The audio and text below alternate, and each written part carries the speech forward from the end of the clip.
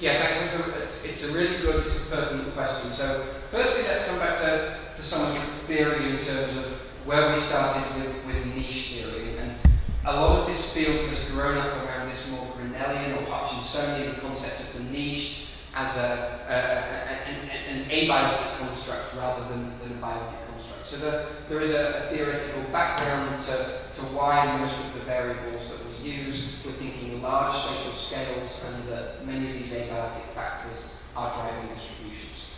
It's a highly imperfect way of looking at the world, but that is the background and why a lot of these models are predominantly run by abiotic variables. That doesn't answer your question, I'm just a precursor to trying to answer your question. So that's the background to it.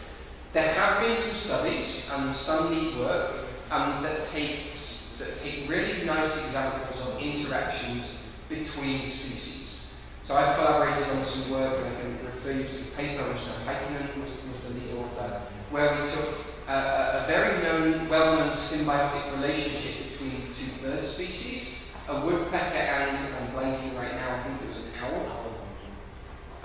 Yeah, it was an owl, I should know.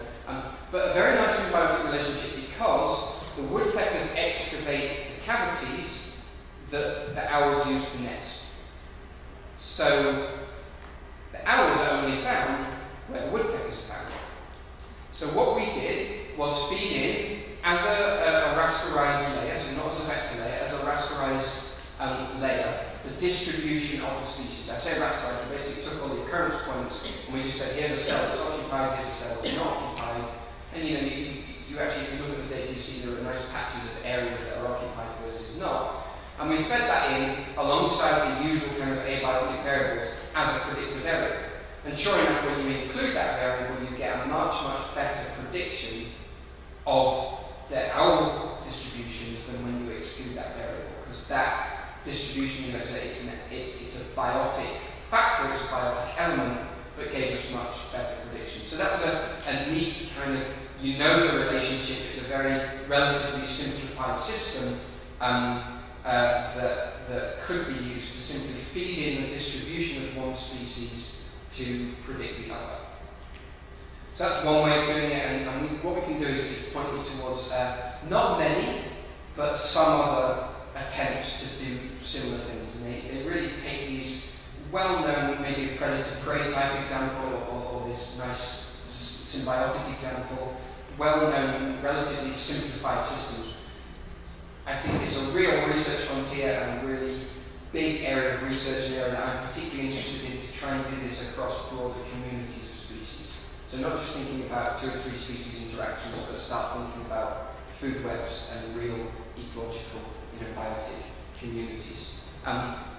So if I ask a further question, there's some work that's being done. I think there's an awful lot more work that needs to be done. And in fact, it's trying to link these theoretical, theoretical constructs. And I think we've made progress towards this in the book that we've collaborated on, Enrique and I and colleagues, theoretically between trying to link Hutchinsonian or Grinnellian concepts of niches with Eltonian concepts of niches. And we've framed it in the context of scale being important. So we've made some theoretical advances, but there is a lot more work to be done.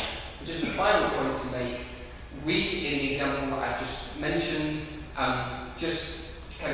there are alternatives. You could just feed in the distribution of the species as a predictive variable, or you could model the distribution of the species and then feed in as a predictive variable for another species your modeled distribution of the species. So that's another thing that folks have done. There are different options there. There are a few examples that we can point you towards, but there's an awful lot of work that should be done, I think, in that area.